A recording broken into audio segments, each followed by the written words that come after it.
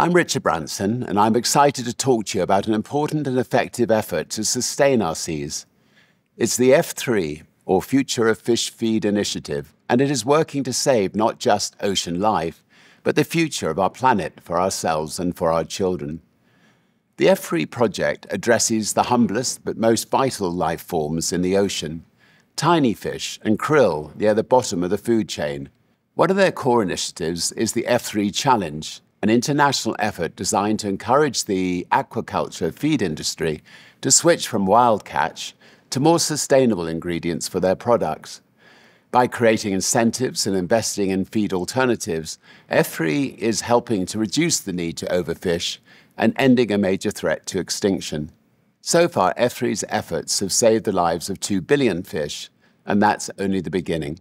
As an entrepreneur and investor, I understand that change and innovation are essential for the health and vitality of any industry. Investment in F3 is an opportunity not only to avert disaster, but also to create new, effective sources of sustainable nutrition that could help feed a world of 9 billion for decades to come.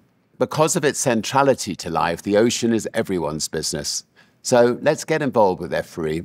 Let's support and create new ingredients. Let's demand more sustainability from seafood retailers.